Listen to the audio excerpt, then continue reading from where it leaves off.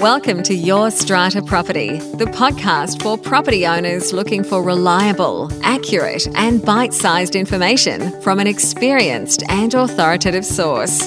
To access previous episodes and useful strata tips, go to www.yourstrataproperty.com.au.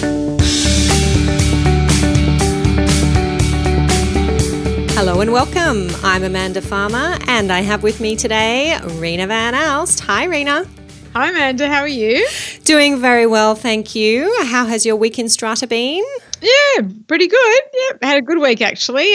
Nothing unusual to report. So nothing exploded, nothing blew up. Nothing blew up. Nothing unusual out of the ordinary has happened this week. Good to hear. We can jump straight into your challenge for this week, Rena. Well, this is definitely a first for me, Amanda. So we had a scheme that we took over and we still didn't have the financial records at the time. We were provided with dribs and drabs over a period of over a month or two, actually. Over 2 months, we were getting bits and pieces. And anyway, so we got the auditor's financial statement for the period ending March, which is their financial year end. But this particular owner was selling and she wanted a Section 184 certificate, the lawyer did. And of course, we didn't have the current financials because there had been payments made from 1 April till when we got the check on 1 May. And we were following up and writing and emailing and the previous manager, to no avail. And the last minute he sent us the information and then didn't send everything. So we had to ask again. So anyway, that's probably a topic for another podcast. So anyway, the owner rang me and said to me, Rena, will I have to delay my settlement? I said, I don't think so. I said, I'm still just waiting for one more thing and hopefully once we get that, we'll be able to issue it. So we did issue it to her and the lawyer at the same time. Then I received an email from the lawyer who didn't do very much. I think we sort of asked him, he was involved in a couple of emails just saying, where is it? And, when we'd respond and send emails to the previous managing agent, we'd just send him a copy so that he knew where we were up to. And the owner had asked us specifically, don't just email me, Rena, please email my lawyer at the same time. I said, sure, no problem at all.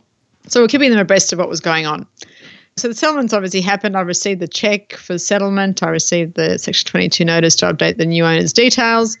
And then I received an email from the lawyer saying, well, because you provided this certificate late and because I had extra work that I had to do, here's a $2,000 bill. Huh. And he said, that's between you and the other strata management company to work out. You're going to say, it was their fault. But so anyway, let me just read Section 184 and what it says, because in a sense, that what the certificate has to include, but I wasn't really sure of any, what the penalties were for not sending it by a certain time period. So it does say, Amanda, that under Section 184, that the certificate must be provided no later than 14 days after receipt of an application for the certificate. And the maximum penalty is 5 penalty units. So I recall the penalty unit's $110. So that the maximum is $550. But obviously there was no delay in the settlement because the owner had asked me and she didn't have to do that because we did get it just in time for the settlement. And I was wondering, Amanda, what rights does a lawyer have to send a bill to an owners corporation asking for money to be paid because he had to do a bit of extra work apparently, or he didn't say a bit. There's no explanation of how this figure was calculated, by the way. Yeah. Anyway, and I had gone to the website of this particular lawyer previously, Amanda, and they're actually one of these sort of mobile conveyancing lawyers. There's no address on the website, just these telephone numbers. And funnily enough, it says that it's fixed price conveyancing. Doesn't matter what happens, no matter what I love it. happens, no matter what. I love this, no matter what. The price will not change. And so that's just a bit of a side issue. But anyway, I was wondering if you've ever had that ever happen to you before. No. To answer your question, what right does the lawyer have to invoice the owners corporation in that situation? No right is my short answer. Yeah, exactly. What I suppose the lawyer was trying to do is to say, well, because of the lateness of the Section 184 certificate, we have suffered some kind of loss. And when I say we, I don't know if that's the lawyer or that's the lawyer's client. We've suffered some kind of of loss and we think you, the strata manager or the owners corporation, are responsible for that loss and so you should pay us some money. It sounds like that hasn't been articulated at all or very successfully. No. And the point is the settlement wasn't delayed. So yes. it wasn't as if the owner lost money or the other side had to pay anything extra because they had moved out or, there could have been very dire consequences. So the perfect response in that situation is to reply, if you reply at all, and of course you don't have to unless you want to just be polite and say received, and say, please explain with reference to relevant law what legal basis you have for demanding this payment from, whether it's you, Strata Central, or whether it's the owners corporation, I'm not sure. From the owners corporation. Please explain. It's not going to be that easy, mate. To get money out of us. Yeah. And perhaps forwarding that correspondence where you were communicating with the owner and they said that the matter had settled on time and without too much fuss. Yeah, and also, the only thing he did was just look at a couple of emails. There was nothing that was really... Yes. We were keeping him informed as she had requested. Really, she could have done that herself, but it doesn't really matter. It's, in a sense, I understood her anguish and her frustration at this situation that she found herself in. But unfortunately, I just think, does he have to go to the tribunal? If it says maximum 5 penalty points, that's a good point. Yes, you're right. Those penalty units can only be imposed by the tribunal. That's not something that a private person can pursue. Yeah, bad luck, buddy. Exactly. Such is the fixed price model. Obviously he doesn't know that I looked at his website, but I was actually quite amused when I was going to email and go, but no matter what, you said you don't charge any extra. You would. Doesn't know what's hit him. Anyway. Wrong strata manager today. Yeah, exactly. And I wasn't in the mood either. Yes. Well, if there's any developments on that one, do let us know. Yeah, I'll keep you posted, actually. My challenge for this week relates to bylaws and a very interesting question, which has come up a few times. I'm sure you've had it too, Rena. Should a lot owner be allowed to proceed with their renovation work before the bylaw is actually, I'm going to say before the bylaw is resolved, specially resolved at a meeting, and before the bylaw is registered? Something I get asked a lot. You get this one, Rena? Yeah, exactly, man, especially the registration aspect of the bylaw. Yes, because we do, of course, it takes some weeks often to convene a general meeting at which bylaws need to be specially resolved. And then it can take a few more weeks after that before the bylaw is actually registered, once the forms are filled in and we've sent them off to Land Registry Services. And our Act is very clear that a bylaw has no force or effect until it is registered. I get asked this question a lot by lot owners as well as committees who are saying, look, we really want to help this person out. They're lovely. We know that they're going to do everything above board. Can we tell them that they can go ahead even though we're not going to have our meeting for another couple of months? I, of course, recite that part of the Act that says bylaw not valid until registered, and if the Owners Corporation does allow this work to proceed, it is doing so at its own risk and it will not be able to enforce any of the terms of the bylaw while it's not registered because the bylaw has no effect. So the strict legal approach is no, that the owner shouldn't be allowed to proceed. However, one practical way to deal with an owner who really wants to go ahead and the committee is very, very comfortable that not only that the bylaw is going to go through, but that there are not going to be any problems with the renovation, is to ask the owner to give an undertaking in writing that the owner will comply with the terms of the bylaw during the course of their work, even though that bylaw is not registered. That goes one step towards protecting the Owners Corporation. It's not a very big step, but it's something. But the Owners Corporation does need to be conscious, I suppose, Rena, of the fact that the bylaw might not get passed at the meeting. Yeah, that's what I mean. We never allow people to do work unless the bylaw's been passed at least, Amanda. I think registration is a separate matter. I think most committees are okay with that aspect not being sort of undertaken at the time of renovation. But the problem is that a lot of people, we find that you give them an inch and they take a kilometre. So once you've let them do it and you haven't had the bylaw yet presented or even passed, then to me the undertaking is going to be something that you'll have to enforce. And then I suppose it gets a bit messy because in a sense the Owners Corporation had no authority to allow it in the first place. So then how do you say, well, we had an undertaking when really the committee doesn't have that authority in the first place to allow that to happen? So I don't really I've always advised people, no, they can't do anything until the bylaw has been approved, because you're right, Amanda, it might go to the meeting and who knows? I mean, maybe there's been a similar situation, the person hasn't complied, and that, not with that person in particular, but there's been some reasons why the bylaw may not be passed. It may not be, in the favour of the owners corporation at all, and might just feel the owners sort of biased and towards, their rights and not the owners corporation having any rights at all. So, yeah, my view is a little bit different, I think, in terms of because I think I've been involved in too many things that have gone wrong, even when I've had approval and they just do something totally different. Yes, I have the luxury, I suppose, of not having to then deal with the building on a day-to-day basis. But indeed, if work's commenced and the bylaw hasn't even gone to the meeting and is not resolved, it's very hard to put the milk back in the bottle and to say, well, that owner now has to undo the work they've done. They have to reinstate the common property. I think what happens in practice is that other owners feel pressured to approve the bylaw. There's big pressure, especially when people, Amanda, are moving in. Like, let's say they've sold and they're moving in, they want to renovate. I mean, I had one example where this owner was doing the same thing. She had moved, she wanted to renovate the apartment, so we held the EGM quite quickly. She had the bylaw.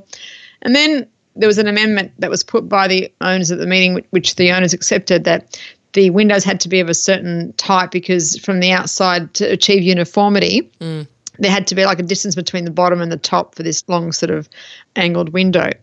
Anyway, of course, when the work was done, that didn't happen. And, the owner said, oh, well, I told my builder and he didn't do it. So anyway, we got it resolved. But the point is, I mean, had we allowed her to do that in the first place without the bylaw, then I think that it was going to be much harder to get it to actually fix it than when the bylaw had been passed and registered and everything, like you've said, Amanda. So, yeah. And maybe this comes back to owners and perhaps new owners moving into strata, buying into strata for the first time, being aware that if they do want to carry out works at the property, and if they are significant works, then a bylaw is necessary. A bylaw takes time, A, to put together, B, to get before a general meeting, and then C, to be registered, and to factor in that time.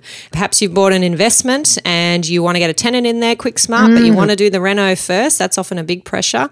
To bear that into your calculations when you're looking at how you're going to facilitate your loan and improve on your investment, make sure you're aware that it's going to take some weeks to get things through that process of the owners corporation approval. And I think if the expectation is not there that things can just happen quickly, then you end up with more relaxed owners, more relaxed committee and strata manager and lawyer perhaps, and things can flow a little bit more smoothly. So we come back to that issue of education and people understanding what it is to live in and renovate strata. Yeah, and if you want to renovate quickly, just go buy a house. That's right. Well, even then. Whatever you want. No one can tell you and stop you. That's right, to an extent, indeed. All right. Now, I think this week, Rena, we have a joint win, which we have recently shared. Do you want to kick that one off? Yeah, so Amanda and I, just by coincidence, happened to be looking after the same building that I took management over just recently, and there was a damages claim that had been submitted by an owner because her apartment had suffered very significant water damage, and as a result, she wasn't able to rent the property out. She had incurred expenses in terms of travel because she didn't live in Sydney. And so when we received it, it was sort of like in that very critical stage, and it was lucky that Amanda happened to be the lawyer acting for the owners corporation, and I'll pass now on to you, Amanda. Yes, so this is a building that I had been working with for a little while before Rena came on board, and I too was very pleased to hear that Rena was coming on board. And it had reached the stage, unfortunately, where the lot owner had commenced proceedings in the local court seeking an amount of money from the owners corporation. And we're chalking this up to a win because we, both sides agreed to set aside half a day to have a roundtable conference to discuss these issues. We had lawyers present, committee members, and of course the lot owner in question who was making the claim. We didn't have a private mediator. We thought we'd give it a try and see if we could settle it ourselves. And we spent a good few hours discussing the merits of the claim, the reasons why we thought maybe the lot owner was asking for a bit more than she would ultimately get in court, what the benefits were to settling without having to go through the court process. And we ended up each side agreeing on a figure that they could live with, that the owners corporation would pay to the lot owner in settlement of her damages claim. And we were able to wrap that up without the need for any more litigation and enter into a deed of release, money paid, owners corporation released, and everybody off and focusing on other more exciting things. So a win for that building. I know that committee was happy to have that out of their hair, and not an unusual way, at least in my experience, is the way I like to run cases, to resolve these kinds of matters. I think where the common property hasn't been repaired and maintained, perhaps as promptly as it should have been, and an owners corporation and a lot owner has suffered loss, then it's usually a pretty clear-cut case that there should be some money heading that lot owner's way, and a good idea to settle that before too much money is spent on legal fees. Yes, that was a good outcome, Amanda, but I think we need to add a little bit more information, as the committee wasn't really aware of the extent of the damage. It had not been communicated by their managing agent, so that's obviously been looked at in a separate issue. But I think that unfortunately, when owners corporations aren't aware of what's going on because the owner's communicating with the agent and that's not being passed on, then unfortunately this is the cost that you pay when you don't have a good strata manager, unfortunately. Yeah, there was a bit of a communication breakdown there, and where you're dealing with water penetration and continuing damage, these things do need to be dealt with quickly. And that lot owner's claim was racking up week by week because it was an investment property. It was a loss of rent claim. And you're right, when I went to look at the records, there seemed to be a problem at the strata manager's end where communications just weren't passed on. And the committee, you know, we've all got other things to do. We got jobs, lives, and we don't always have our head in what's happening within our strata scheme. And we do really rely heavily on our good strata managers to keep us up to date and make sure that important items are flagged as such. And we're told, you need to deal with this urgently because this is the potential consequence. So good reminder there for managers too. Yep, definitely, Amanda. All right. Well, I think that might be about it for today. Time to wrap up for another week. Yeah, it sounds wonderful, Amanda. Enjoy the rest of your week, Karina, and I shall will. catch you next time. Bye, Amanda. Thank you for listening to Your Strata Property, the podcast which consistently delivers to property owners reliable and accurate information about their strata property. You can access all the information below this episode via the show notes at www.yourstrataproperty.com.au. You can also ask questions in the comments section, which Amanda will answer in her upcoming episodes. How can Amanda help you today?